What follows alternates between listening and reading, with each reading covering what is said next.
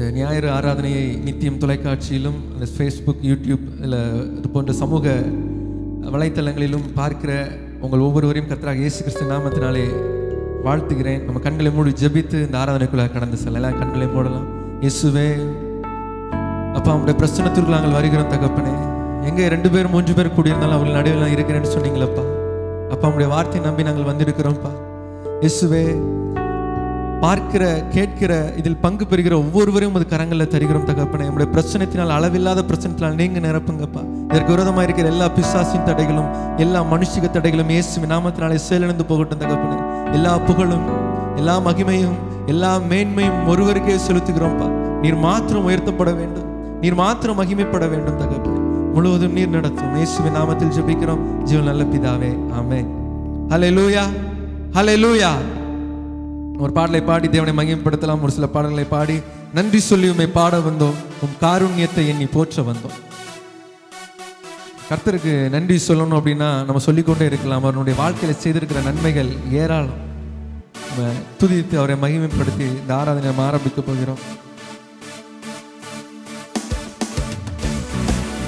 எல்லா கரங்களை தட்டி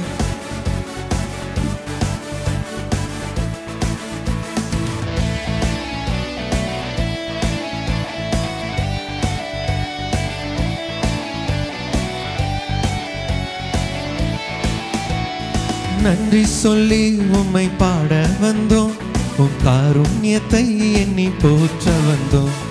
நன்றி சொல்லி உம்மை பாட வந்தோம், உம் காருண்யத்தை எண்ணி போற்ற வந்தோம்.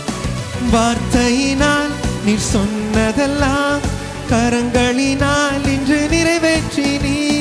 வார்த்தையினால் நீர் சொன்னதெல்லாம் கரங்களினால் இன்று நிறைவேற்றி நீ. நன்றி நன்றி சொல்வோம் உயிருள்ளவரை, ஒன்றும் குறையாமல் காத்திடும் நல்லவரை. நன்றி நன்றி சொல்வோம் உயிருள்ளவரை, ஒன்றும் குறையாமல் காத்திடும். காற்றும் இல்ல மழையும் இல்ல, ஆனாலும் வாய்க்காலை நிரப்பினீரே. காற்றும் இல்ல மழையும் இல்ல, ஆனாலும் வாய்க்காலை நிரப்பினீரே. வார்த்தையினால் நீர் சொன்னதெல்லாம் கரங்களினால் இன்று நிறைவேற்றி நீ. வார்த்தையினால் நீர் சொன்னதெல்லாம் கரங்களினால் இன்று நிறைவேற்றி நீ. நன்றி நன்றி சொல்வோம் உயிருள்ளவரை, ஒன்றும் குறையாமல். உள்ளத்தின் ஆழத்திலிருந்து ஆண்டவர் பதில் சொல்லுவோமா? ஒன்றும் குறையாமல் காத்திடும் நல்லவரை. உடன்படிக்கை செய்து நடத்தி வந்தி, மாறாமல் எப்போதும் காத்து வந்தி. உடன்படிக்கை செய்து நடத்தி வந்தி, மாறாமல் எப்போதும் காத்து கொண்டே. வார்த்தையினால் நீர் சொன்னதெல்லாம் கரங்களினால் இன்று நிறைவேற்றி நீ. வார்த்தையினால் நீர் சொன்னதெல்லாம் கரங்களினால் இன்று நிறைவேற்றி நீ. நன்றி நன்றி சொல்வோம் உயிருள்ளவரை, ஒன்றும் குறையாமல் காத்திடும் நல்லவரை. நன்றி நன்றி சொல்வோம் உயிருள்ளவரை, ஒன்றும் குறையாமல் காத்திடும் நல்லவரை. கைவிடாமல் விட்டு விலகிடாமல் நெருங்கின பாதையிலும் கூட வந்தி. கைவிடாமல் எந்த சூழலிலும் நம்மை கைவிடாமல், நம்மை விட்டு விலகாமல், நெருக்கமான சூழ்நிலையில் நம்மோடு வருகிறவர் இயேசு கிறிஸ்து மட்டும். நெருக்கமான பாதைகளில் நம்மோடு வந்தவர்கள் நின்று விடுவார்கள், தேங்கி விடுவார்கள். ஆனாலும் இறுதி வரை நம்மோடு வருகிறவர் இயேசு கிறிஸ்து மட்டுமே. சொல்லுவோமா? அப்பா, எந்த சூழ்நிலையில் என்னை கைவிடாம, என்னை விட்டு விலகிடாம, நெருங்கின பாதையிலும் என் கூடவே வந்தீரே. கைவிடாமல் விட்டு விலகிடாமல் நெருங்கின பாதையிலும் கூட வந்தி. கைவிடாமல் விட்டு விலகிடாமல் நெருங்கின பாதையிலும் கூட வந்தி.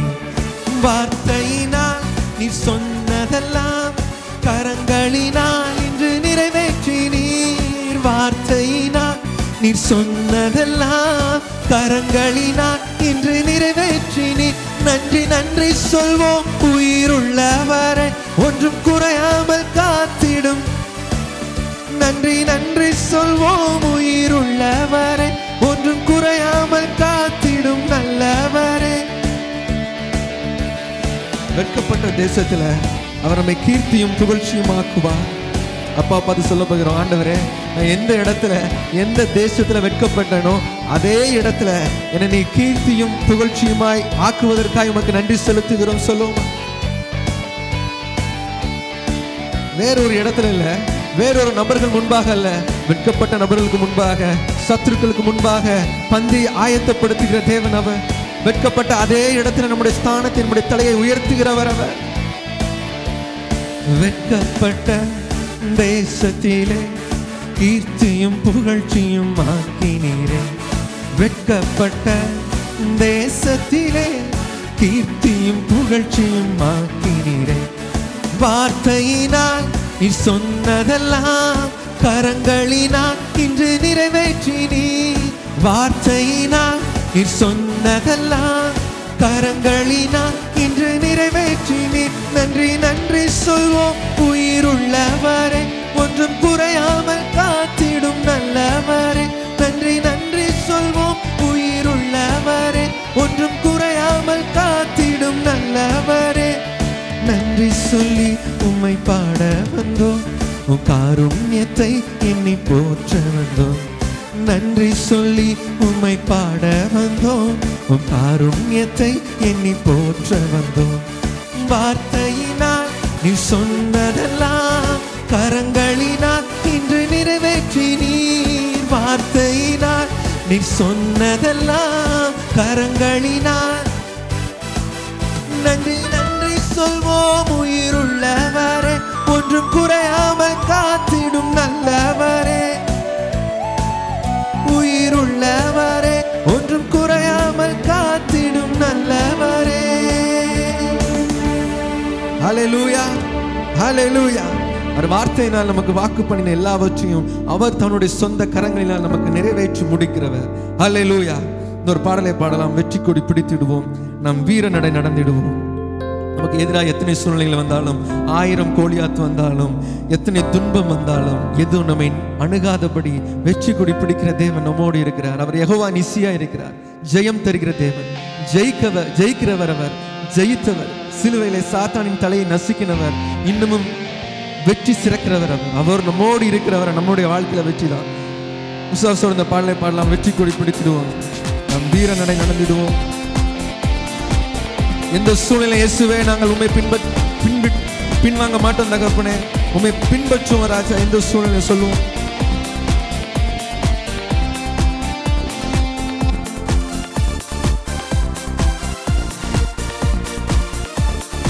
எல்லாம் கரங்களை தட்டி விசுவாசத்தோடு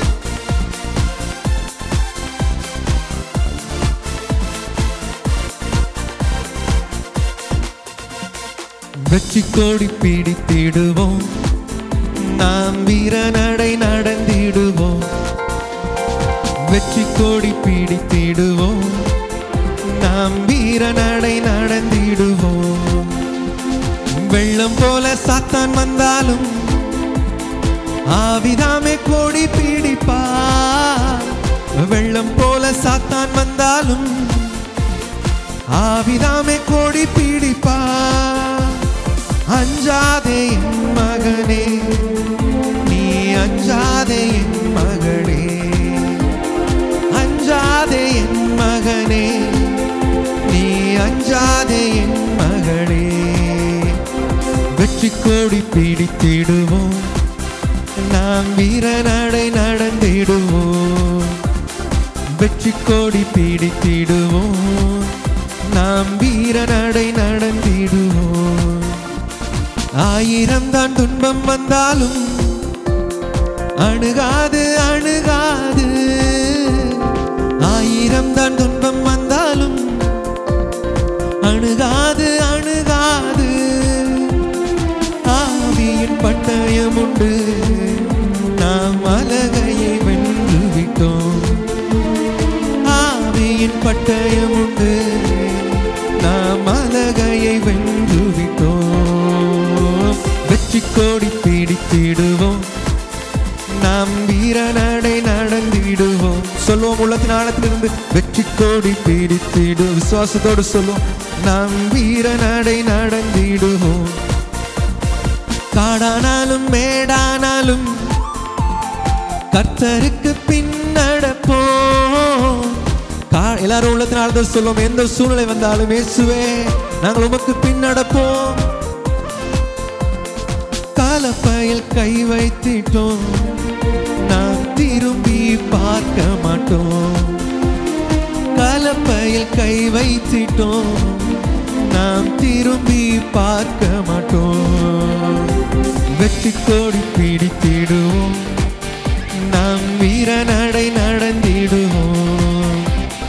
வெற்றி கொடி பிடித்திடுவோம், நாம் வீர நடை நடந்திடுவோம். கோலியாத்தை முறியடிப்போம் இயேசுவின் நாமத்தினால். கோலியாத்தை முறியடிப்போம் இயேசுவின் நாமத்தினால். விசுவாச கேடயத்தால் பிசாசை வென்றிடுவோம். விசுவாச கேடயத்தால் பிசாசை வென்றிடுவோம். வெற்றி கொடி பிடித்திடுவோம், நாம் வீர நடை நடந்திடுவோம். ஓ வெற்றி கொடி பிடித்திடுவோம், நாம் வீர நடை நடந்திடுவோம். ஹல்லேலூயா. 1000 தான் நமக்கு துன்பம் வந்தாலும் எதுவும் நம்மை அணுகாது சொல்லுவோம் விசுவாசத்தோடு. எது பக்கத்தில் எது விழுந்தாலும் எது நேர்ந்தாலும் நம்மை அணுகாமல் தேவன் நம்மை பாதுகாப்பார். நமக்கு ஆவியின் பட்டயம் இருக்கிறது, விசுவாசம் என்னும் கேடகம் இருக்கிறது.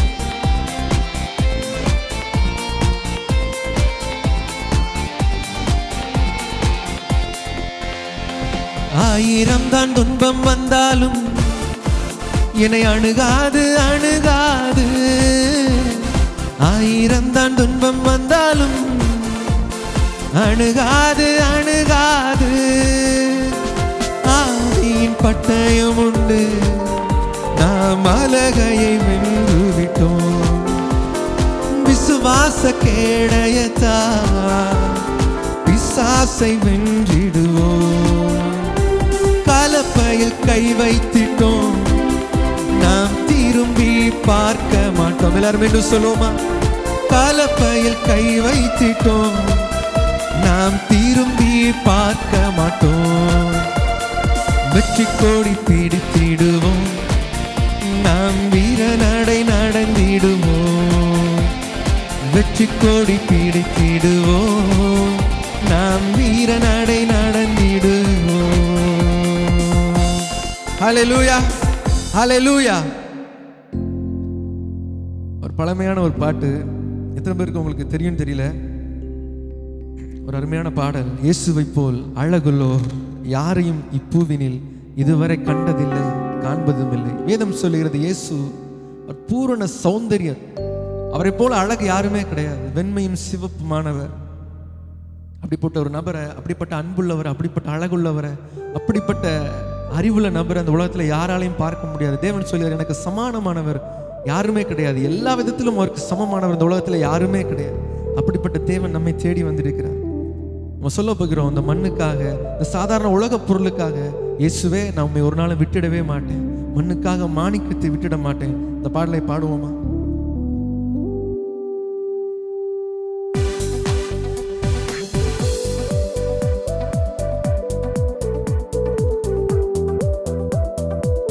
ஒரு அர்ப்பணிப்போடு எழுதப்பட்ட பாடல் இது. நம்ம அர்ப்பணிப்போடு பாடப் போகிறோம்.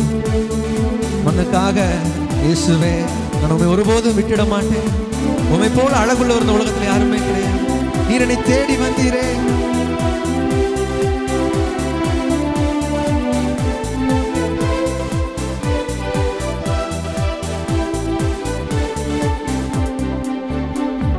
இயேசுவை போல் அழகுள்ளோர் யாரும் இல்லை பூவினில், இதுவரை கண்டதில்லை, காண்பதும் இல்லை. இயேசுவை போல் அழகுள்ளோர் யாரையும் இப்பூவினில் இதுவரை கண்டதில்லை, காண்பதும் இல்லை. புராண அழகுள்ளவர் பூவில் எந்த வாழ்க்கையில் நீரை போதும் வேறே வேண்டாம். எந்த நண்பர் இயேசுவை மண்ணுக்காக மாணிக்கத்தை விட்டிட மாட்டேன். வெறும் மண்ணுக்காக மாணிக்கத்தை விட்டிட மாட்டேன். சம்பூரண அழகுள்ளோர் என்னை மீட்டு கொண்டீரே. சம்பூரணமாக என்னை உந்தனுக்கின்றேன். சம்பூரண அழகுள்ளோர் என்னை மீட்டு கொண்டீரே. சம்பூரணமாக என்னை உந்தனுக்கின்றேன். பூரண அழகுள்ளவரை பூவில் இந்த வாழ்க்கையது நீரை போதும் வேறே வேண்டாம் எந்த நண்பர் இயேசு. மண்ணுக்காக மாணிக்கத்தை விட்டிட மாட்டேன். வெறும் மண்ணுக்காக மாணிக்கத்தை விட்டிட மாட்டேன். எருசலேம் குமாரிகள் எந்தனை வளைந்தோரா உம்மேலுள்ள எந்த நன்மை நீக்க முயன்றார். எருசலேம் குமாரிகள் எந்தனை வளைந்தோரா உம்மேலுள்ள எந்த நன்மை நீக்க முயன்றார். புராண அழகுள்ளவரை பூவில் இந்த வாழ்க்கையது நீரை போதும் வேறே வேண்டாம் எந்த நண்பர் இயேசு. மண்ணுக்காக மாணிக்கத்தை வெறும் மண்ணுக்காக மாணிக்கத்தை விட்டிட மாட்டேன். லோக சுகமென்மை எல்லாம் எந்தனை கவர்ச்சித்தான். பாவ சோதனைகள் எல்லாம் என்னை சோதித்தார். லோக சுகமென்மை எல்லாம் எந்தனை கவர்ச்சித்தார். பாவ சோதனைகள் எல்லாம் என்னை சோதித்தார். புராண அழகுள்ளவரை பூவில் இந்த வாழ்க்கையது நீரை போதும் வேறே வேண்டாம் எந்த நண்பர் இயேசுவை. வெறும் மண்ணுக்காக மாணிக்கத்தை விட்டிட மாட்டேன். வெறும் மண்ணுக்காக மாணிக்கத்தை விட்டிட மாட்டேன். இயேசுவை போல் அழகுள்ளோர் யாரையும் இப்பூவின் இதுவரை கண்டதில்லை காண்பதும் இல்லை. சொல்வோம், இயேசுவை போல் அழகுள்ளோர் யாரையும் இப்பூவின் இதுவரை கண்டதில்லை காண்பதும் இல்லை. புராண அழகுள்ளவரை பூவில் இந்த வாழ்க்கையது நீரை போதும் வேறே வேண்டாம் எந்த நண்பர் இயேசுவை. மண்ணுக்காக மாணிக்கத்தை விட்டிட மாட்டேன். வெறும் மண்ணுக்காக மாணிக்கத்தை விட்டிட மாட்டேன். அப்படி எல்லாரும் எழுந்து நிற்கலாமா? நம்ம எழுந்து நின்று தேவனை பாடி அவரை மகிமைப்படுத்த போகிறோம். அவரை ஆராதித்து அவரை மகிமைப்படுத்த போகிறோம். இருக்கிற இடத்துல எழுந்தோ இல்லை முழங்கால் படிக்கிட்டோம், கண்களை மூடி ஆண்டரை பார்த்து சொல்ல போகிறோம். வெறும் மண்ணுக்காக, வெறும் சாதாரண உலக பொருளுக்காக, சாதாரண சின்ன அற்ப ஆதாயத்திற்காக இயேசுவே நான் உம்மை ஒருபோதும் விட்டிட மாட்டேன் தகப்பனே.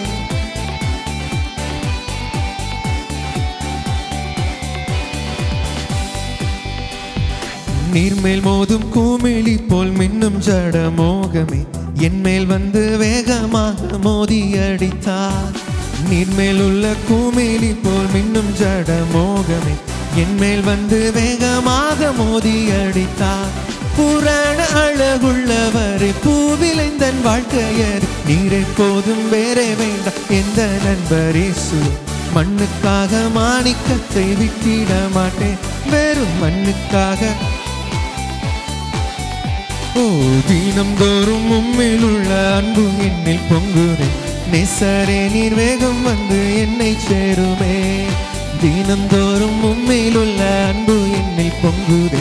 நேசரே நீர் வேகம் வந்து என்னை மீண்டும் சொல்லுவா.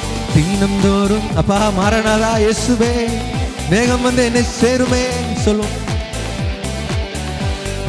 தினம்தோறும் உம்மில் உள்ள அன்பு என்னில் பொங்குதே.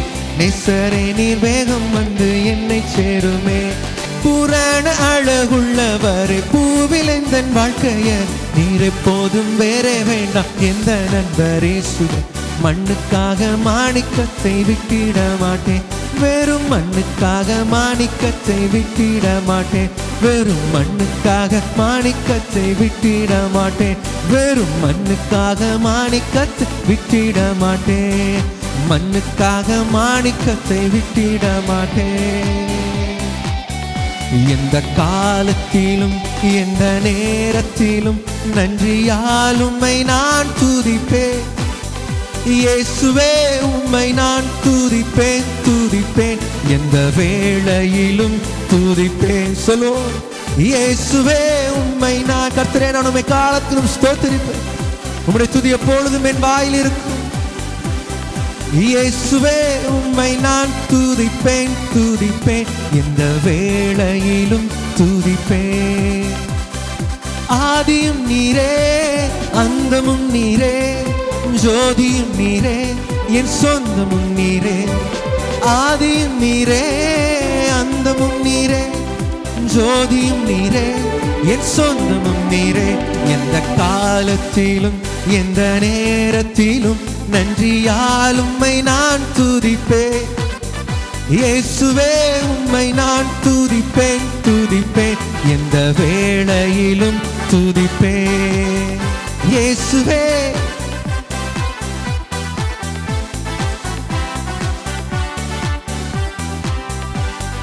துன்ப நேரத்தில் இன்பமும் நீரே, இன்னல் வேளையில் மாறாதவர் நீரே.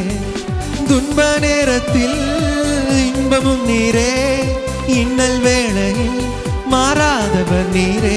எந்த காலத்திலும் எந்த நேரத்திலும் நன்றியால் உம்மை நான் துதிப்பேன். இயேசுவே உம்மை நான் துதிப்பேன், துதிப்பேன். எந்த வேளையிலும் துதிப்பேன். இயேசுவே உம்மை நான் துதிப்பேன், துதிப்பேன்.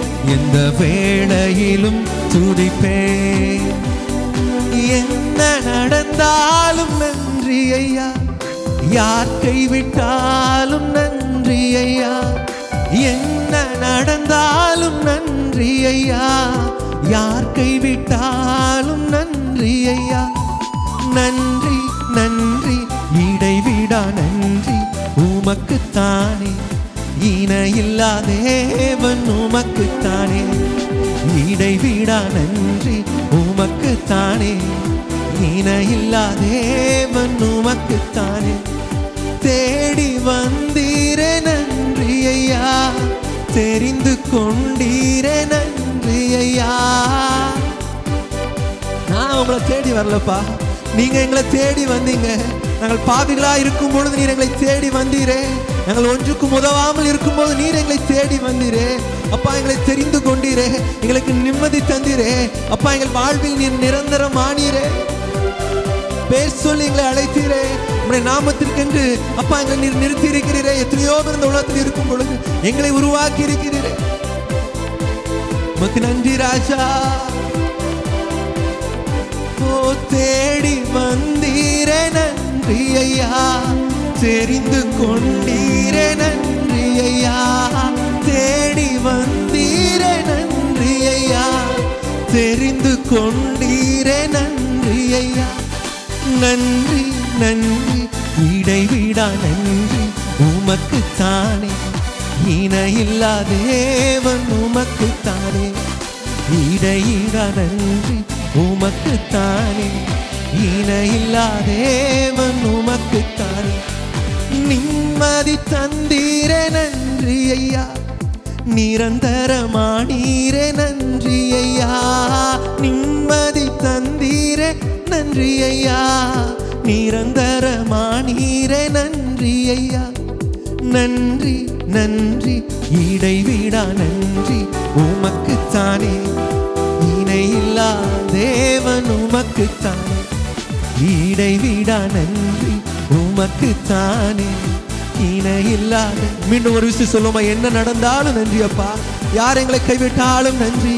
இயேசுவே எந்த சூழ்நிலையில் உமக்கு நன்றி. நீர் எனக்கு நல்லது செய்தால் உமக்கு நன்றி, என்னுடைய வாழ்வில் தீங்கு அனுமதித்தால் உமக்கு நன்றி.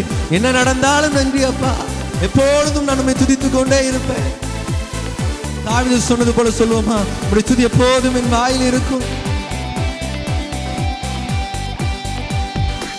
என்ன நடந்தாலும் நன்றி ஐயா, யார் கைவிட்டாலும் நன்றி ஐயா.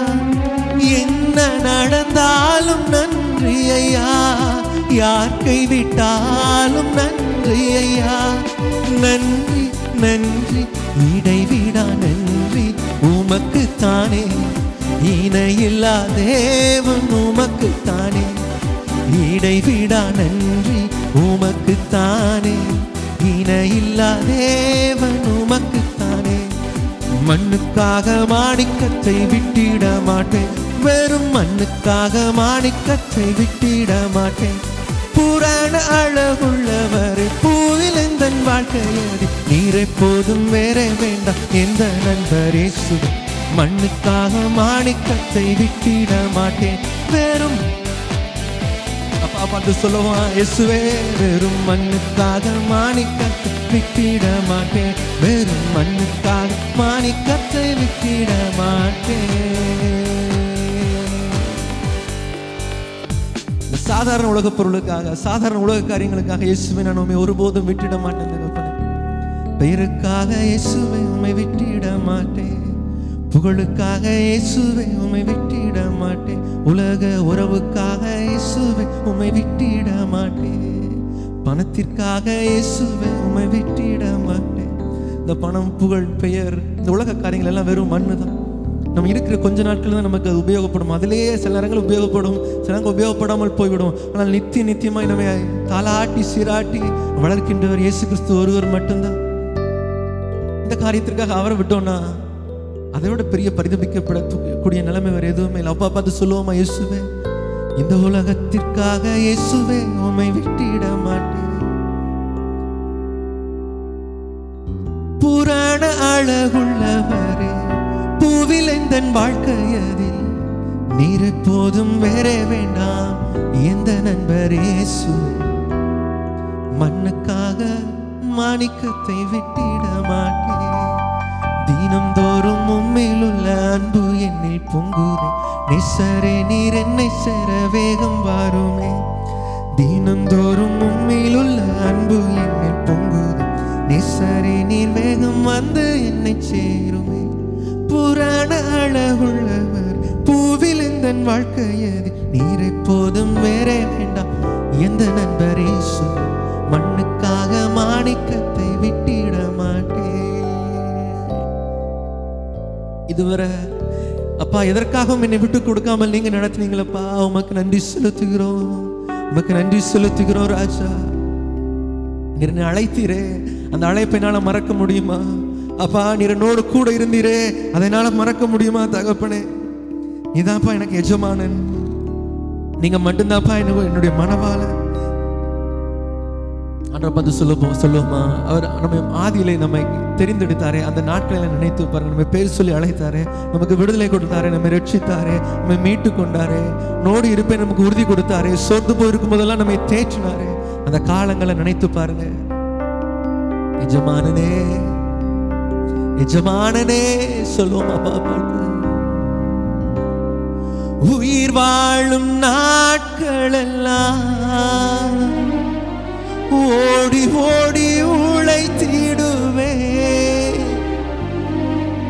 உயிர் வாழும் நாட்கள் எல்லாம் ஓடி ஓடி உழைத்திடுவே. என்னை அழைத்தீரே உம் சேவைக்கு, என்னை அழைத்தீரே உம் சேவைக்கு, அதை நான் மறப்பேனோ, அதை நான் மறப்பேனோ. அழைத்தீரே உம் சேவைக்கு, என்னை அழைத்தீரே உம் சேவைக்கு. நம்மை அழைத்த அந்த நாளை நினைத்து பாருங்க, நம்மோடு அவர் தொடர்பில் இருந்த அந்த நாட்களை நினைத்து பாருங்க, ஆதில் கொண்டிருந்த அந்த அன்பை நினைத்து பாருங்க. இயேசுவே அதை நான் மறப்பேனோ. அப்பாவும் சந்நிதியில் தான் மகிழ்ந்து களி கூறுவே, அப்பாவும் சந்நிதியில் தான் மகிழ்ந்து களி கூறுவே.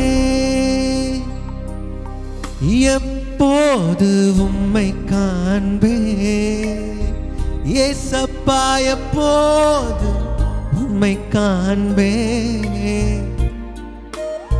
ஏங்குதையா என் இதயம்,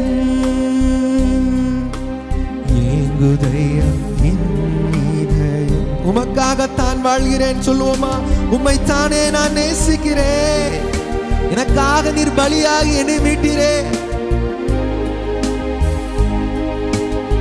இயேசுவே உமக்காகத்தான் வாழ்கிறேன், உம்மைத்தான் நேசிக்கிறேன். அப்பா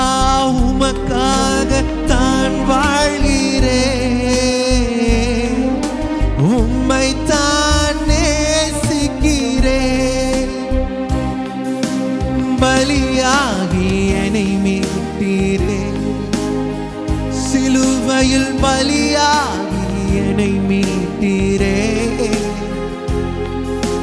பரலோகம் திறந்தீரையா, பரலோகம் திறந்தீரையா.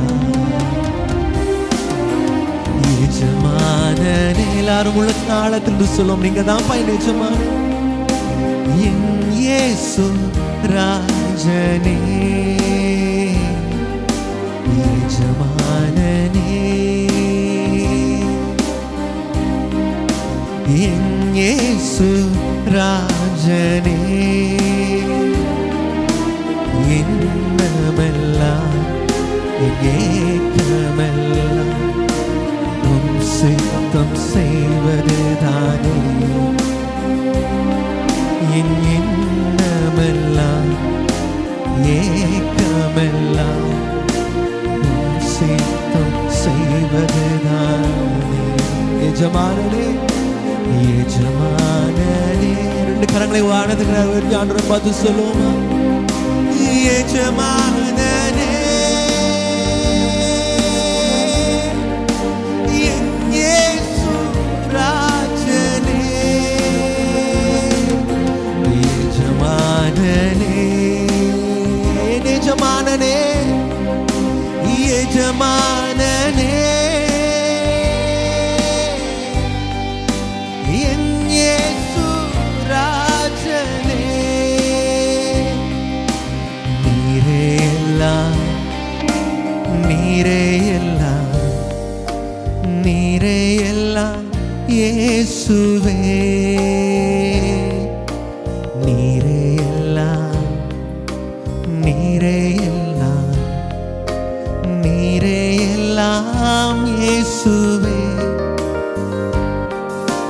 உயர்வோ தாழ்வோ, மரணமோ ஜீவனோ, நீரே இயேசுவே. உயர்வோ தாழ்வோ, மரணமோ ஜீவனோ, நீரே எல்லாம் இயேசுவே. நேசிப்பே, நேசிப்பே, நேசிப்பே இயேசுவே, நேசிப்பேன். எல்லா சூழ்நிலையிலும் நான் உண்மை நேசிப்பேனே அப்பா, நேசிப்பேன் இயேசுவே. நன்மையோ தீமையோ, செல்வமோ வறுமையோ, வெற்றியோ தோல்வியோ, நிந்தையோ புகழ்ச்சியோ, என்னானாலும் நான் உண்மை நேசிப்பேன் தகப்பனே சொல்லும். நேசிப்பேன் இயேசுவே, நேசிப்பேன் உம்மை, நேசிப்பேன், நேசிப்பேன் இயேசுவே, நேசிப்பேன், நேசிப்பேன், நேசிப்பேன் இயேசுவே. நன்மையோ தீமையோ, செல்வமோ வறுமையோ, நேசிப்பேன் இயேசுவே. நன்மையோ தீமையோ, செல்வமோ வறுமையோ, நேசிப்பேன் இயேசுவே, நேசிப்பேன் இயேசுவே. பின்தொடர்வேன் இயேசுவே, உம்மை பின்தொடர்வேன் இயேசுவே. ஆராதிப்பேன் இயேசுவே, ஆராதிப்பேன் இயேசுவே. நீரே எல்லாம், நீரே எல்லாம், நீரே எல்லாம் இயேசுவே. நீரே எல்லாம் எனக்கு, நீரே எல்லாம், நீரே எல்லாம் இயேசுவே. நீங்க தான்ப்பா எனக்கு, நீங்க மட்டும்தான்ப்பா எனக்கு. மரணமானாலும் ஜீவனானாலும் தேவ தூதர்களானாலும், அதிகாரங்களானாலும், வல்லமைகளானாலும், நிகழ் காரியமானாலும், வரும் காரியமானாலும், உயர்வானாலும், தாழ்வானாலும், வேற எந்த சிருஷ்டியானாலும், எந்த சிருஷ்டியானாலும் இயேசுவே உம்மிலுள்ள அன்பிலிருந்து என்னை பிரிக்க முடியாது. அந்த நிச்சயத்தோடு சொல்லுவோமா, இயேசுவே நீங்க தான் எனக்கு எல்லாம் தகப்பனே. என் தந்தை நீங்க தான், என் தாயும் நீங்க தான். என் தந்தை நீங்க தான், என் தாயும் நீங்க தான். என் நண்பன் நீங்க தான், என் உயிரே நீங்க தான். எல்லாம் சொல்லுவோம் ஆண்டவரை பார்த்து, இயேசுவே எனக்கு எல்லாம் நீங்க தான்ப்பா. என் தந்தை நீங்க தான், என் அன்னை நீங்க தான், என் சொந்தம் நீங்க தான், என் எல்லாம் நீங்க தான். என் நண்பன் நீங்க தான், என் உயிரும் நீங்க தான். என் நண்பன் நீங்க தான், எனக்கு எல்லாம் நீங்க தான். நீங்க தான் எனக்கு எல்லாம், நீங்க தான் எனக்கு எல்லாம். இயேசுதான் எனக்கு எல்லாம். நாம் நேசித்திருக்கிற, நாம் எதிர்பார்த்திருக்கிற உறவுகள் ஒருவேளை நம்மை விட்டு விலகலாம். நாம் நம்பி இருந்த அநேக காரியங்கள் நம்ம ஏமாற்றி இருக்கலாம். ஆனால் நம்ம ஏமாற்றாத ஒரே ஒரு ஜீவன் இயேசு கிறிஸ்து மட்டும். எந்த சூழ்நிலை விட்டு விலகாத நல்லவர் அவர். அப்பா நீங்க தான் எனக்கு எல்லாம் தகப்பனே. என் ஆசை நீங்க தான், என் ஏக்கம் நீங்க தான், என் சுவாசம் நீங்க தான், இதய துடிப்பும் நீங்க தான். என் நண்பன் நீங்க தான், என் உயிரும் நீங்க தான். என் நண்பன் நீங்க தான், எனக்கெல்லாம் நீங்க தான். நீங்க தான் எனக்கு எல்லாம், நீங்க தான் எனக்கு எல்லாம். இயேசுதான் எனக்கு எல்லாம், இயேசுதான் எனக்கு எல்லாம். கடைசி ஒரு விஷயம் சொல்லுவோமா, நீங்க இல்லாம என்னால வாழவே முடியாது. உங்க நினைவில்லாம ஒரு நொடி கூட இருக்கவே முடியாது. நீங்க இல்லாம என்னால வாழவே முடியாது. உங்க நினைவில்லாம ஒரு நொடி கூட இருக்கவே முடியாது. என்னால இருக்கவே முடியாது, என்னால இருக்கவே முடியாது. நீங்க தான் எனக்கு எல்லாம், நீங்க தான் எனக்கு எல்லாம். இயேசுவே நீங்க தான் எனக்கு எல்லாம் தகப்பனே. நீங்க மட்டும்தான்ப்பா எங்களுக்கு எல்லாம். மண்ணுக்காக மாணிக்கத்தை ஒரு நாள் நாங்க விட்டுட மாட்டோம் தகப்பனே. இது மட்டும் எங்களை நீங்க நடத்தி வருகிறது உங்களுடைய சுத்த கிருபைதான் ராஜா. இது மட்டும் எங்களோடு இருப்பது உங்களுடைய கிருபைதான் ராஜா. தாயாக தந்தையாக, இன்ப நேரத்தில் துன்ப நேரத்தில் இன்பமாக, சோர்ந்து போயிருக்கிற நேரத்தில் ஆறுதலாக எங்களோடு இருக்கிறவர் நீங்க தான் தகப்பன். நமக்கு நன்றி செலுத்துகிறோம். ஆராதனை முழுவதையும் இந்த பிரசனம் கூட நடத்தியதற்காக நன்றி. மீதியான ஒவ்வொரு பகுதியை நீர் நடத்தும். இயேசுவின் நாமத்தில் ஜெபிக்கிறது நல்ல பிதாவே, ஆமென். எல்லாரும் உட்காரலாம். வேதத்திலிருந்து நம்ம ஒரு சில வேத பகுதியில் நம்ம தியானிக்கலாம். அப்படியே 1 ராஜாக்கள் 2வது அதிகாரம் 36 முதல் 46 வசனங்களை வாசிக்கலாம். நீ வேதத்தை வைத்திருந்தீங்கன்னா என் கூட சேர்ந்து வேதத்தை திருப்பிக் கொள்ளுங்கள். 1 ராஜாக்கள் 2வது அதிகாரம் 36 முதல் 46 வரை. பின்பு ராஜா சீமேயை அழைப்பித்து அவனை நோக்கி, நீ எருசலேமிலே உனக்கு ஒரு வீட்டை கட்டி அங்கே இருந்து எங்கேயாவது வெளியே போகாமல் அங்கேதானே குடியிரு. நீ வெளியே போய் கீதரான் ஆற்றை கடக்கும் நாளில் நீ சாகவே சாவாய். அப்பொழுது உன் இரத்தப்பழி உன் தலையின் மேல் இருக்கும் என்பதை நீ நிச்சயமாய் அறிந்து கொள் என்றான். சீமேயி ராஜாவை பார்த்து, அது நல்ல வார்த்தை, ராஜாவாகிய ஆண்டவன் சொன்னபடியே உமது அடியானாகிய நான் செய்வேன் என்று சொல்லி சீமேயி அநேக நாள் எருசலேமில் குடியிருந்தான். 3 வருஷம் சென்ற பின்பு சீமேயின் வேலைக்காரர் 2 பேர் மாக்காவின் குமாரனாகிய ஆகீஸ் என்னும் காத்தின் ராஜாவினிடத்திற்கு ஓடி போனார்கள். உன் வேலைக்காரர் காத்தூரில் இருக்கிறார்கள் என்று சீமேயிக்கு அறிவித்தார்கள்.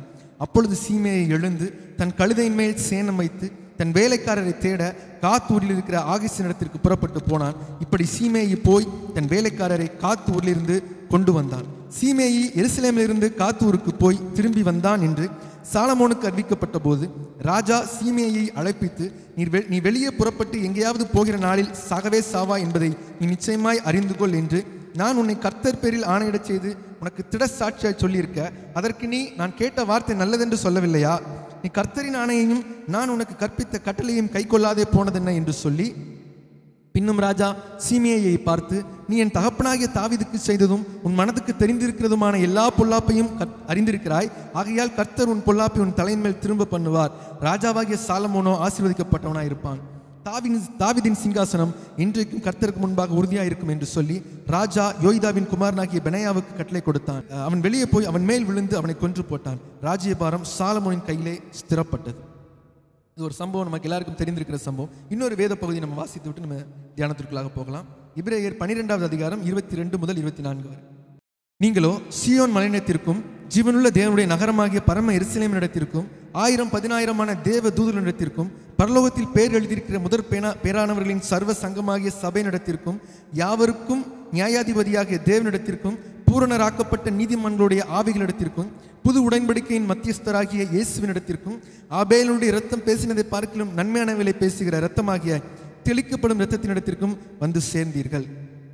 எபிரேய ஆக்கியோன் ரட்சிக்கப்பட்டவர்களை குறித்து சொல்லுகிற வார்த்தை சியோனிடத்திற்கும் பரம எருசலேமினிடத்திற்கும் தேவனிடத்திற்கும் இரத்தத்தினிடத்திற்கும் வந்து சேர்ந்தீர்கள் அப்படின்னு சொல்றார். ரட்சிக்கப்பட்டவர்கள் அடைக்கலமாய் நீங்கள் வந்து சேர்ந்தீர்கள், இனி உங்களை எதுவும் சேதப்படுத்த முடியாது என்கிற ரீதியில் அங்கே எழுதப்பட்டிருக்கிறது. நம்ம இங்கே வாசித்த சம்பவம் சீமேயை குறித்து நமக்கு எல்லாருமே தெரியும். சீமேயு என்கிற மனிதன் ஒரு தூஷண மனிதன். அவன் ராஜாவாகிய தாவீதை தூஷித்தான்.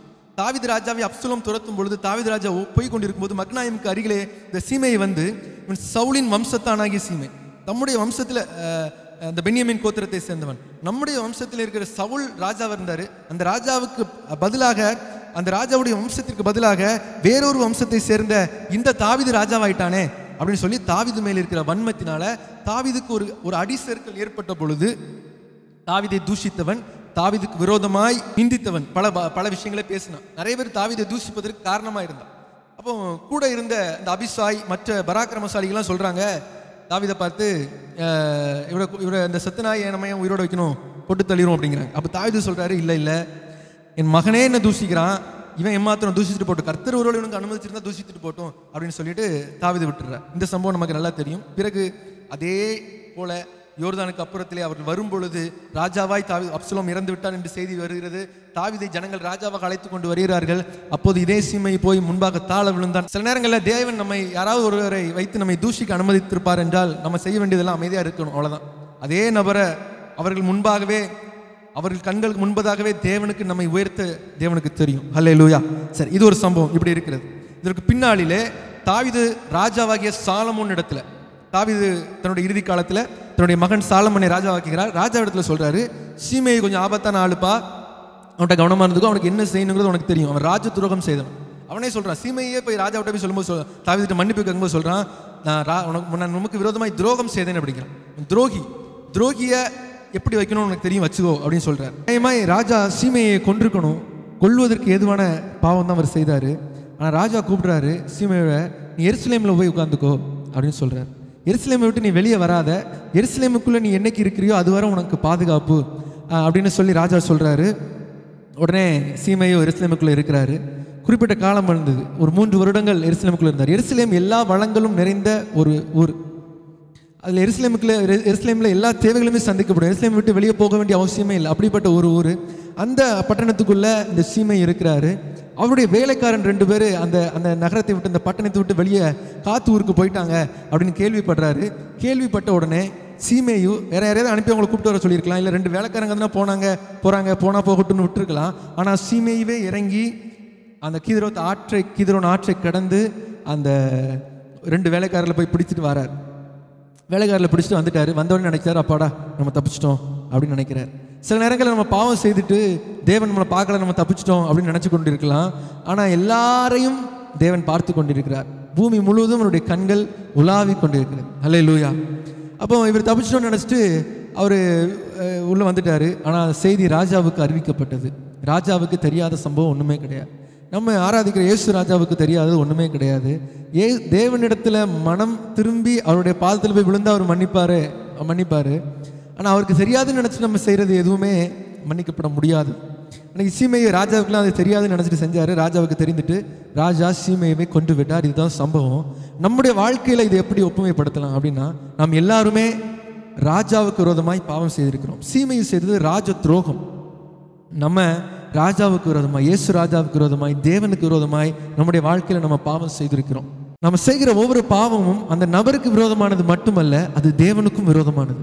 இளைய குமாரன் தகப்பனிடத்தில் சொல்லும்போது சொல்லுகிறாரு, பரத்துக்கு விரோதமாக உமக்கு விரோதமாக நான் பாவம் செய்தேன். தகப்பனே, நான் உமக்கு விரோதமாய் மட்டும் பாவம் செய்யல, பரத்துக்கு விரோதமாக நான் பாவம் செய்தேன். யோசேப்பு சொல்லுகிறாரு, போத்திபாருடைய மனைவி தவறா யோசேப்பை நடத்த கூப்பிடும்போது சொல்றாரு, நான் போத்திபாருக்கு விரோதமாய் பாவம் செய்வது எப்படி அப்படின்னு சொல்லலை, தேவனுக்கு விரோதமாய் நான் பாவம் செய்வது எப்படி. நம்ம செய்கிற பாவங்கள் எல்லாம் தேவனுக்கும் அது விரோதமானது, அது ராஜாவுக்கும் விரோதமானது. சீமையை செய்தது பாவம் ராஜாவுக்கு விரோதமானது போலவே நாம் செய்கிற பாவம் தேவனுக்கு விரோதமானது. நியாயமாய் நாம் செய்கிற பாவத்திற்கு தண்டனையாய் சீமைக்கு அன்னைக்கு என்ன தண்டனை கிடைத்ததோ அதே தண்டனை கிடைத்திருக்க வேண்டும். ஏன்னா வேதம் தெளிவாக சொல்கிறது, பாவத்தின் சம்பளம் மரணம். நியாயமாய் நாம் செய்த பாவத்திற்கு சம்பளமாய் நாம் மரணத்தை தான் அனுபவித்திருக்க வேண்டும். ஆனால் ஆண்டவர் கிருபையா நமக்காக ரத்தம் சிந்தினார். அவர் நமக்காக ரத்தம் சிந்தினார். நாம் அடைந்திருக்க வேண்டிய ஆக்கினையை அவர் அடைந்தார். நம்ம அனுபவித்திருக்க வேண்டிய மரணத்தை, பாவமே செய்யாத மரணத்துக்கு பாத்திரமாகவே இராத அந்த இயேசு கிறிஸ்து மரணத்தை அனுபவித்தார். அந்த இயேசு கிறிஸ்து சிலுவையில் நமக்காக ரத்தம் சிந்தினார். அன்று அவர் ரத்தம் சிந்தினதினால் நாம் ரத்தம் சிந்தாமல் தப்பித்து கொண்டோம். சாலமோன் ராஜா சீமையிடத்தில் போய் சொல்றாரு, எருசலேமுக்குள்ள மட்டும் இரு, அதுவரை உனக்கு பாதுகாப்பு. இயேசு ராஜா நம்மிடத்தில் சொல்கிறாரு, என் ரட்சிப்புக்குள்ள இரு, உனக்கு அது வரைக்கும் பாதுகாப்பு. சர்வ சங்கமாகி சபை நடத்துக்குள்ள இரு, அதுவரைக்கும் உனக்கு பாதுகாப்பு. தேவ பிள்ளைகளுடைய ஐக்கியத்தில் இரு, அதுவரைக்கும் உனக்கு பாதுகாப்பு. தேவனுடைய பிரசன்னத்துக்குள்ள இரு, அதுவரைக்கும் உனக்கு பாதுகாப்பு. என்னைக்கு நீ இந்த பாதுகாப்பை விட்டு, எருசலேமை விட்டு, இந்த பரம சீயோனை விட்டு, தேவனுடைய பிரசன்னத்தை விட்டு, தேவனுடைய சமூகத்தை விட்டு, சபையை விட்டு, தேவனுடைய பிள்ளைகளின் ஐக்கியத்தை விட்டு, தேவனோடு நமக்கும் தேவனுக்கும் இடையில் இருக்கிற அந்த தொடர்பை விட்டு நீ என்னைக்கு வெளியே வாரியோ அன்னைக்கு உனக்கு ஆபத்து.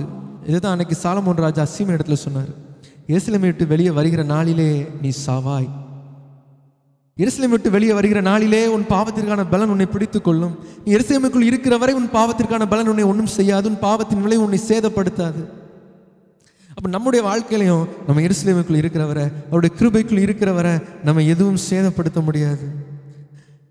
நம்ம அவரை ஏற்றுக்கொண்ட உடனே மனம் திரும்பணும். அவரை ஏற்றுக்கொண்ட உடனே கர்த்தராகிய இயேசு கிறிஸ்து நாமத்தில் ஞான ஸ்நானம் பெற்று பரிசுத்த ஆவியின் வரத்தை பெற்று அவரோடு நம்ம ஐக்கியமாக இருக்கிறோமே, இந்த ஐக்கியத்தில் இருக்கிறவரை நம்முடைய பாவங்கள் நம்மை சேதப்படுத்த, நம்ம மனம் திரும்பி ஞானஸ்நானம் எடுத்தோம்ல, நம்ம மனம் திரும்பி தேவனிடத்தில் வந்தோம்ல, நம்ம இதெல்லாம் பாவம்லாம் தப்புன்னு சொன்னோம்ல, இப்போது அந்த பாவத்திற்கு நம்மை சேதப்படுத்த அதிகாரம் இல்லாமல் போய்விடுகிறது.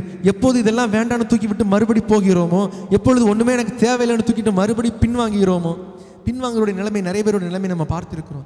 சாதாரண காரியத்துக்காக பின்வாங்கினவர்கள் இந்த சீமையை பார்த்தீங்கன்னா, சின்ன விஷயத்துக்கு அல்ப விஷயம், 2 வேலைக்காரன், சாதாரண ஒரு வேலைக்காரனை விட்டுருந்துருக்கலாம், போனால் போகணும்னு விட்டுருந்துருக்கலாம், இல்லை வேற வேலைக்காரில் அனுப்பி போய் பார்த்துட்டு வந்திருக்கலாம். சின்ன விஷயத்துக்கு வேலைக்காரர் முக்கியமா, ராஜா முக்கியமா, ராஜா சொன்ன கட்டளை முக்கியமா, வேலைக்காரன் முக்கியமானு பார்த்தா வேலைக்காரனை போய் தேடி போய் வேலைக்காரன் அப்படி இவனை வெளியே கொண்டு போகும்படியாகவே அப்படி வெளியே போயிட்டான். இவனும் அதே மாதிரி சீமையும் வெளியே போனான். சில நேரங்களில் நம்ம எருசலேமை விட்டு வெளியே கொண்டு போவதற்கு ஏதுவான சில சம்பவங்கள் நடக்கும், சில சூழ்நிலைகள் வரும், சில வேலைக்காரர்கள் இருப்பார்கள். தேவனுடைய பிரசன்னத்தை விட்டு, தேவனுடைய ஐக்கியத்தை விட்டு நம்ம வெளியே கொண்டு போக சில வேலைக்காரர்கள் வருவாங்க. அவருடைய வேலை நமக்கு தேவைதான், அவர்கள் இல்லைன்னா நமக்கு கஷ்டம்தான். நம்முடைய பாதுகாப்பு எருசலேமுக்குள் இருக்கிறவர் மட்டும்தான். ஹல்லேலூயா. அப்போ இந்த சீமையும் எருசலேமை விட்டு போகாமல் இருக்க எத்தனையோ காரணம் சொல்லியிருந்திருக்கலாம். என் உயிருக்கு பையன் முக்கியமானது, நான் போகக்கூடாதுன்னு சொல்லியிருந்திருக்கலாம். ஆனால் சாதாரண விஷயத்துக்காக எருசலேமை விட்டு சீமையை வெளியே போனான். தேவனுடைய பிரசன்னத்தை விட்டு வெளியே போகிற அந்த அவனுடைய நிலைமையை பார்த்தீங்கன்னா, ராஜா ஒன்றுமே செய்ய முடியல. ராஜா சொல்கிறாரு, அப்பா எனக்கு உங்களை இறக்கம் இருக்குதான்ப்பா. அவர் சொல்ல வருகிற வார்த்தை அப்படி தான் இருக்குது. கர்த்தரின் ஆணையும் நான் கற்பித்த கட்டளை நீ கை கொள்ளாமல் போனது என்ன? உனக்கு ஒரு வாய்ப்பு கொடுத்தேனே, நான் அருமையான ஒரு வாய்ப்பு கொடுத்தேன், அந்த வாய்ப்பை மீறி நீ போனது என்ன? நிறைய நேரங்கள் ஆண்டவர் நமக்கு நிறைய வாய்ப்புகள் கொடுத்து கொண்டே இருக்கிறார். அந்த வாய்ப்பை மீறி போக போக தேவனால் நம்மை தண்டிக்காமல் இருக்க முடியாது. ஏன் அவர் வரப்போகிற காலத்தில் நியாயாதிபதியாக அவர் வரப்போகிறார். காலம் கடைசியாகி விட்டது. சூழ்நிலை பார்த்தீங்கன்னா இன்னும் நாட்கள் ரொம்ப செல்லாது. கொரோனா வந்திருக்கு, கொள்ளை நோய் வரும்னு வேதத்தில் போட்டிருக்குது, கொள்ளை நோய் வந்திருக்குது. வெட்டுக்கிளிகள் வரும்னு வேதத்தில் போட்டிருக்குது, வெட்டுக்கிளிகள் வருது. யுத்தங்களையும் செய்திகளையும் கேள்விப்படுகிறோம், பஞ்சங்களை கேள்விப்படுகிறோம், கொள்ளை நோய்களை பார்க்கிறோம், பூமி எதிர்ச்சிகளை பார்க்கிறோம். இதெல்லாம் வந்துருச்சு. இன்னும் சீக்கிரத்தில் இயேசு நியாயாதிபதியாய் வருவார். அவர் நியாயாதிபதியாய் வரும்போது அவர்கிட்ட மன்னிப்பையோ இரக்கத்தையோ எதிர்பார்க்க முடியாது. இப்போ அவர் இரக்கம் உள்ளவராக இருக்கு, இப்போ அவர் மன்னிக்கிற தயை பெருத்தவராக இருக்கிறார். ஏன்னா அவர் நியாயாதிபதியாக வரும்போது அவர் நீதி உள்ளவராக இருப்பார். தேவனுக்கு 2 குணாதிசயங்கள் உண்டு. ஒன்று நீதி, இன்னொன்று அன்பு. அவர் நீதி உள்ளவராக இருக்கிறார், அது அவருடைய கேரக்டர். இன்னொன்று தேவன் அன்பாகவே இருக்கிறார், அதுவும் அவருடைய கேரக்டர். நியாயமாய் பார்த்தால், நீதியின்படி பார்த்தால் நாம் செய்த பாவத்திற்கு நம்மை தண்டிக்க வேண்டும். ஆனால் அன்பின்படி பார்த்தால் தண்டிக்கக்கூடாது. இப்போ அன்பு நீதி ரெண்டுமே தேவனுக்குள்ளே இருக்குது. தண்டிக்கிறதா தண்டிக்க வேண்டாமா? அப்போ தான் தேவன் ஒரு முடிவு எடுத்தார். இவங்களை நீதியின்படி பார்த்து அவங்களை தண்டிக்க முடியும், தண்டிக்காமல் விட்டால் அது நீதி கிடையாது. ஆனால் தண்டிக்காமல் விடணும். அப்போ ஒரே ஒன்று, இவருடைய தண்டனையை நான் ஏற்றுக்கொள்ள வேண்டும். இதுதான் தேவன் மாம்சத்தில் வெளிப்பட்டார். 1 தீமோத்தேயு 3:14 சொல்கிறது, தேவன் மாம்சத்தில் வெளிப்பட்டார். இவர்கள் செய்த பாவத்திற்கான தண்டனை நான் ஏற்றுக்கொண்டால் ஒழிய இவர்களை தண்டிக்காமல் இருக்க முடியாது. இவர்களை தண்டிக்காமல் இருந்தால் என்னுடைய நீதி என்னும் சுபாவத்திற்கு அது எதிரானதாக விடும். தண்டித்து விட்டால் அன்பு என்னும் சுபாவத்துக்கு எதிரானதாக விடும். அவர் ரெண்டையும் மேட்ச் பண்ணணும்னா, நான் உங்களுக்காக ரத்தம் சிந்திட்டேன். சிந்தின தேவன் சொல்றாரு, இந்த ரத்தத்திற்குள் இருக்கிற வரை உங்களுடைய பாவம் மன்னிக்கப்படும். இயேசுவின் பிரசன்னத்துக்குள் அவருடைய கிருபைக்குள் இருக்கிற வரை நம்முடைய பாவங்கள் மன்னிக்கப்படும். ஹல்லேலூயா. உடன்படிக்கை பெட்டிக்குள் மீறப்பட்ட கற்பனைகள் பலகைகள் இருக்குது. அந்த மீறப்பட்ட கற்பனைகளையும் பலகைகளையும் மேலே இருக்கிற அந்த கேதுருக்கள் பார்த்து, அந்த கேருபீன்கள் பார்த்து கொண்டிருக்கிறது. ஆசாரியன் வந்து அதில் ரத்தத்தை தெளிப்பான். ரத்தத்தை தெளிக்கும் போது மீறப்பட்ட உடன்படிக்கை தெரியாது, ரத்தம் தான் தெரியும். அப்போ நம்முடைய வாழ்க்கையில் நம்ம சில நேரங்களில் உடன்படிக்கைகளை மீறி இருக்கிறோம், பாவங்களை செய்து இருக்கிறோம். அவர் செய்த நம்மோடு அவர் செய்த உடன்படிக்கைகளை எல்லாம் மீறி இருக்கிறோம். அந்த மீறப்பட்ட உடன்படிக்கைகளை நம்ம தெரியாதபடி மீறப்பட்ட உடன்படிக்கையை விட முக்கியத்துவமான ரத்தத்தை அதன் மேலே வைத்ததுனால நம்ம இந்த கிருபையில் நம்ம ஓடிக்கொண்டிருக்கிறோம். இந்த கிருபை புறக்கணித்து விட்டு என்று நம்ம வெளியேறுகிறோமோ அன்று நமக்கு ரொம்ப ஆபத்தானது. சீமையுடைய வாழ்க்கையில் அதுதான் நடந்தது. சீமையுடைய காரியத்திலேருந்து நம்ம கற்றுக்கொள்ள வேண்டியது என்னென்னா, எருசலேம் குடியுரிமையை தேவன் நமக்கு தந்திருக்கிறாரு. அதை அனுபவித்து, அது ஒரு பெரிய பாக்கியம், அது ஒரு பெரிய மேன்மை. அந்த மேன்மையை அனுபவித்து கொண்டு அவருக்குள் நம்ம நிலைத்திருக்கும் போது, அவருக்குள் நாம் இருக்கும்போது நிச்சயமாகவே அவரோடு சீக்கிரத்தில் அவர் வருகும் பொழுது சீக்கிரத்தில் அவரோடு நம்ம போவோம். இது ஒருவேளை ஒரு எச்சரிப்பு செய்தியாக தெரியலாம், எச்சரிப்பாக தெரியலாம். ஆனால் அவர் மேல் வைத்திருக்கிற கிருபை அன்பு பெரியது. நியாயமே நம்மை தண்டிக்க வேண்டிய இடத்துல நம்மை தண்டிக்காமல் விட்டிருக்கிறார். நம்மை குற்றப்படுத்த அவருக்கு நியாயம் இருந்ததுன்னா அவர் குற்றப்படுத்தலை. நம்மை தண்டிப்பதற்கு அவருக்கு முகாந்திரம் இருந்தது, ஆனால் அவர் நம்மை தண்டிக்கலை. நம்மை வேண்டாம் என்று தள்ளி விடுவதற்கு எத்தனையோ முகாந்திரங்கள் அவருக்கு இருந்தது, ஆனால் அதெல்லாம் செய்யலை. நியாயமாய் பார்த்தால் தண்டிக்கப்பட வேண்டிய நம்மை தேவன் என்றும் வைத்திருக்கிறது அவருடைய சுத்த கிருபைதான். நம்ம அப்பாவை பார்த்து கேட்க போகிறோம். எல்லாரும் அப்படியே கண்களை மூடலாம். அப்பா பார்த்து கேட்க போகிறோம், இயேசுவே, எந்த சூழ்நிலையிலும் நான் உம்முடைய எருசலேமை விட்டு வெளியே போயிடக்கூடாதுப்பா. எந்த சூழ்நிலையிலும் நான் உண்மை விட்டு விலகி, எத்தனையோ பரிசுத்தவான்கள் பெரிய பெரிய ஊழியம் செய்தவர்கள் எல்லாம் தேவனை விட்டு விலகி பின்வாங்கி போய் மோசமான வாழ்க்கைக்குள் நுழைந்த சம்பவங்களை நம்ம கேள்விப்பட்டிருக்கிறோம். இயேசுவே, எங்களுக்கு அந்த சம்பவம் வந்துடக்கூடாதுப்பா. எந்த சூழ்நிலை நம்ம விட்டு விலகிடக்கூடாதுப்பா. உங்களுடைய கிருபையின் பிரச்சனைக்குள்ள நான் எப்பொழுதும் எனக்கு உதவி செய்யுங்க. கடைசி நாட்களே அன்பு தணிந்து போகும் என்று வேதம் சொல்கிறது. கடைசி நாட்களில் விசுவாசத்தை காண்பாரோ. அழைக்கப்பட்டவர்கள் அநேகர்கள், தெரிந்து கொள்வதற்கு கொஞ்சம் தான். அந்த கொஞ்சத்துக்குள்ள நம்மளும் வந்துடணுமே. அப்பா அவர் சொல்லுவோமா, இயேசுவே அப்பா, நீங்க எங்களை பாதுகாக்கிறதுக்காக நன்றி தகப்பனே. எந்த சூழ்நிலையிலும் எருசலேமை விட்டு, உம்முடைய பிரச்சனத்தை விட்டு, உம்முடைய ஐக்கியத்தை விட்டு நான் பின்வாங்கி போயிடக்கூடாதுப்பா. அப்பா, என் பாவத்திற்கான தண்டனை நான் பெற்றுக்கொள்கிற அந்த அனுபவத்துக்கு போகும். எனக்காக நீங்க சிலுவையில் எல்லாவற்றையும் சுமந்து தீர்த்திட்டீங்க தகப்பனே. அது போதும் ராஜா. அந்த அனுபவத்துக்குள்ள நான் நிலைத்திருக்க நீங்க எனக்கு உதவி செய்யுங்க தகப்பனே. சியோன் இடத்திற்கும் சர்வசங்க சபை இடத்திற்கும் இயேசு கிறிஸ்து இடத்திற்கும் தேவன் இடத்திற்கும் ரத்தத்தின் இடத்திற்கும் வந்து சேர்ந்தீர்கள் சொல்லியிருக்கிறதே, அதை சேர்ந்து நாங்கள் ஒருபோதும் பின்வாங்காதபடி கிருபையை தாங்கப்பா. சொல்லுவோம் அப்பா பார்த்து, எந்த சூழ்நிலை உந்தன் அன்பினின்று என்னை பிரிக்காது காத்து கொண்டே. எந்த சூழ்நிலை உந்தன் அன்பினின்று என்னை பிரிக்காது காத்து கொள்வே. என்னை நம்பியே நீ தந்த பொறுப்பதனை நீர் வரும் வரை அப்பா பார்த்து அப்படியே சொல்லுவோம், இயேசுவே, என்னை நம்பி நீங்க தந்திருக்கிற பொறுப்பு இருக்குப்பா. எத்தனையோ பேருக்கு அவர்கள் பாவத்திற்கான தண்டனை கிடைத்து கொண்டிருக்கும் பொழுது எங்களை அப்பா நீங்க எருசலேமுக்குள்ள வைத்து பாதுகாக்கிறீங்களப்பா. நீர் எனக்காக வைத்திருக்கிற அந்த பொறுப்பில் என்ன செய்யணும் சொல்லுவோமா. என்னை நம்பியே நீ தந்த பொறுப்பதனை நீர் வரும் வரை காத்துக்கொள்வேன். நீர் வரும் நாளில் என்னை கரமசைத்து அன்பாய் கூப்பிட்டு சேர்த்து கொள்வீர். நீர் வரும் நாளிலே என்னை கரமசைத்து அன்பாய் கூப்பிட்டு சேர்த்து கொள்வீர். உந்தன் சமூகமதில் அங்கு உம்முடனே ஆடி பாடியே மகிழ்ந்திடுவே. மாரநாதா இயேசுவே, சீக்கிரம் வாங்கப்பா, நாங்க உங்களுடைய சமூகத்துல பாடணும்ப்பா. இயேசுவே, அகமகிழ்ந்து இருக்கணும்ப்பா. நீர் வரும் நாளிலே அப்பா நீர் எங்களை கரம் வசித்து கூப்பிடணும்ப்பா. எங்களுடைய வாழ்க்கை அப்படி இருக்கணும்ப்பா.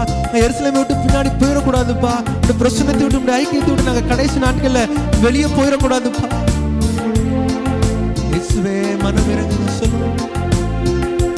உந்தன் சமூகமதில் அங்கே உடனே ஆடி பாடியே மகிழ்ந்திடுவேன். ஆனந்தமே பரமானந்தமே இது மாபெரும் பாக்கியமே. ஆனந்தமே பரமா.